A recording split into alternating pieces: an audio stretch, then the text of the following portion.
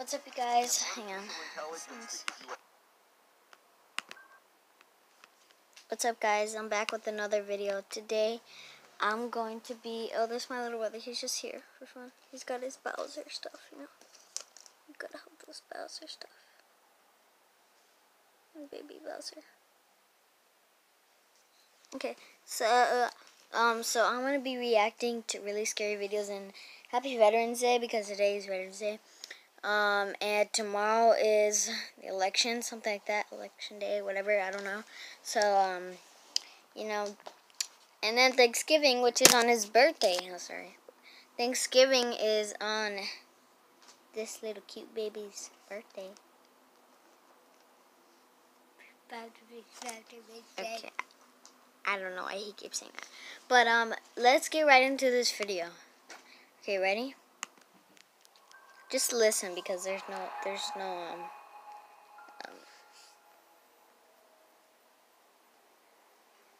that was for fun. Okay, sorry. Okay, just listen closely. It was early June 2017. I was taking a road trip with my 9-year-old son Tom to West. Oh, what happened? Whoa. Oh. That was scary. Okay. Let's try that again. Sounds scary already. Okay, story 1. It was early June 2017. I was taking a road trip with my 9-year-old son Tom to West Virginia to visit family. It was a long, stressful drive. My car didn't have working AC at the time, and it was an incredibly hot day. So we were a bit stressed out by the 6-hour mark. We had left later in the day, so we were still on the road by dark. I think it was around 9 p.m. when we were still on the interstate, and Tom started complaining that he needed to use the bathroom. There was already tension in the car before this, but his constant complaining brought about a slight argument between the two of us. It was about personal stuff I'd rather not share with the internet. At last, I saw a blue rest area sign zoom past us on the interstate, so I veered off into the rest area.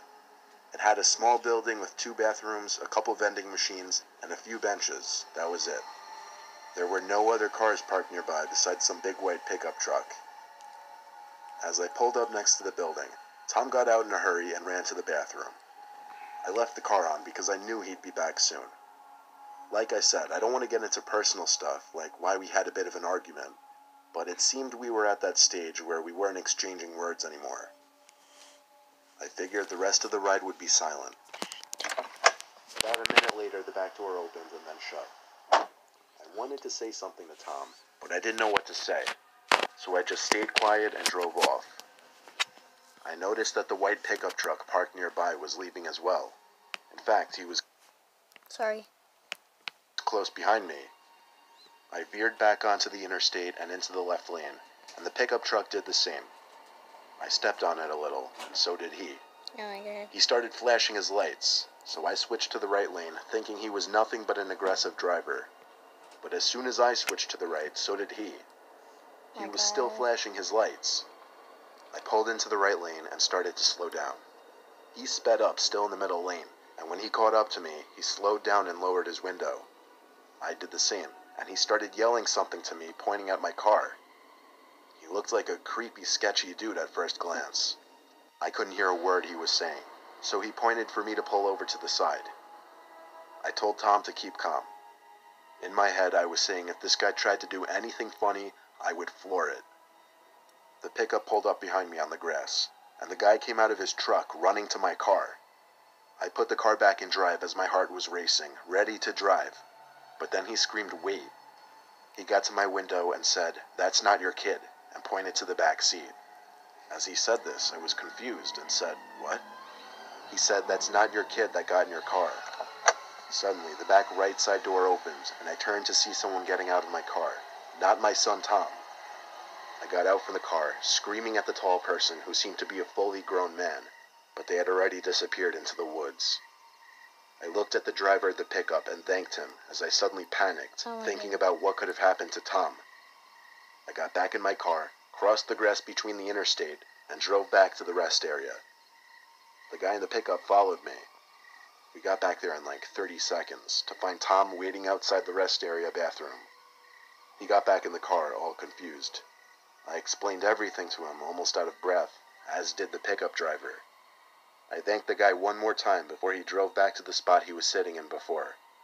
Tom was so intrigued about what just happened, and I was so disturbed that we were back on good terms again.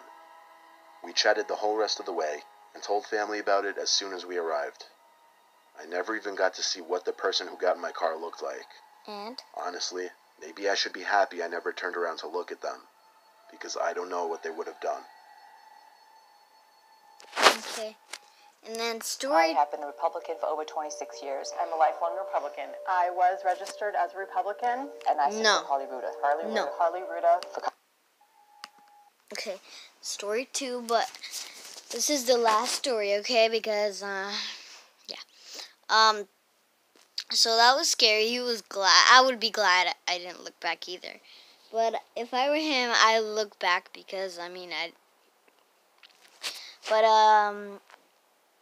yeah, true. I wouldn't want to look back either. So, see, pickup guys are good. You know? Okay. So, I realized that there was woods by the, where they were driving in the rest area and stuff. So, like, that makes it more creepy. I would look inside the forest or woods, whatever. But, like, that was kind of creepy, okay? So, wait till you hear this next story. This next story is really, really scary, but I'm not going to spoil it for you guys. So, let's get right into the video. Oh my god. You can pause this video right now and go use the bathroom or whatever and go get some snacks, because this second one, yeah, I don't know, I think it's better than the first one. So here we go. My girlfriend and I took a road trip to California recently. The way there was completely normal. We left home early in the morning and got to the hotel by nightfall.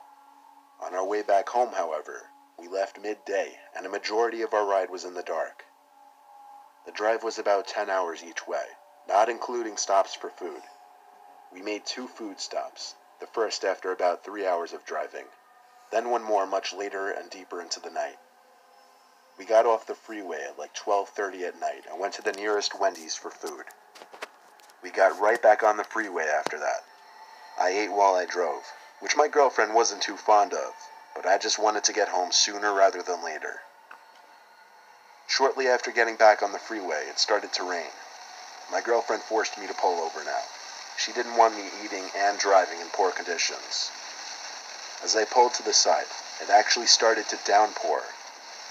I finished up eating my food, and then we heard a bang sound at the window. Oh my god.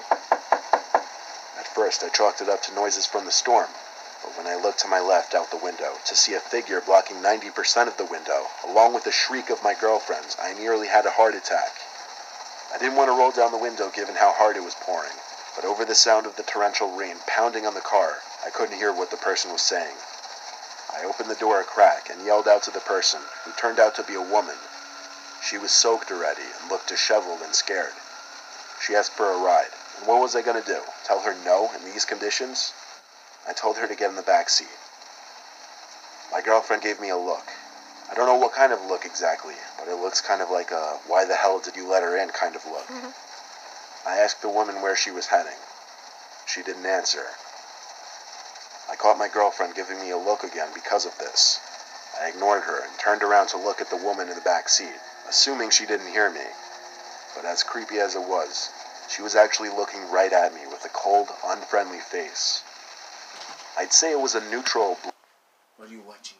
Recording the video. Just put guys out. Okay. Okay, I'll be right back. Ow.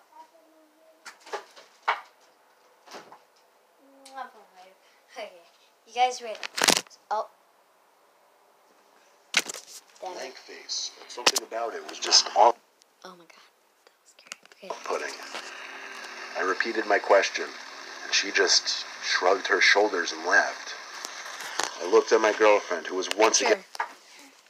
Richard, can you grab me Oreo cookies, or there's no more Oreo cookies? I'll show the video, okay? Huh? Wait. Steve. Okay. Again looking at me. I said out loud that I'd be dropping the woman off at the next town we crossed. I guess I was announcing that to both my girlfriends and the woman. As we got back onto the barren highway, there was a sudden ear-piercing screaming sound coming from right behind me, and the woman sitting behind me suddenly wrapped her arms around my throat. I slammed on the brakes as I was struggling to breathe, almost sliding into the divider. My girlfriend, quote, slashed at the woman's face with her long nails. The screaming turned from a deranged, angry kind of screaming to screams of pain and agony. Okay. I got out of the car. That is too crazy. I just spoiled the end. Basically, in the end, he drops her off, and he just like throws her on the floor out of the car, and she's like, his girlfriend's like, okay, just keep driving. They went home and stuff like that. That's the end, okay? So that's gonna close out this video. If you enjoyed this video, make sure to drop a like down below, and please drop a like down below, subscribe if you are new, and I will see you in the next video. Peace.